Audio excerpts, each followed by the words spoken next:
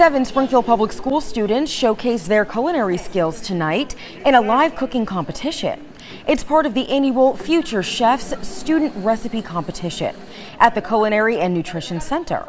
They worked alongside homegrown Springfield chefs to recreate their cherished family recipes. The competition received nearly 100 recipe submissions from students in grades 1 to 5. One of the chefs told 22 News that it's a step in getting students to make healthy food choices while also getting them to be active in the kitchen. I mean, it feeds the minds, and the mind is what's driving them to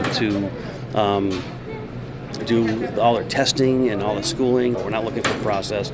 We're looking for what home cooking used to be back in the day. And we're trying to get back to that. And first grader Logan St. Cyr won the competition this evening for his ranch chicken tacos. His recipe will be entered into the Sodexo's Future Chefs regional competition. He also took home his very own electric Instapot, cooking set, and cooking accessories.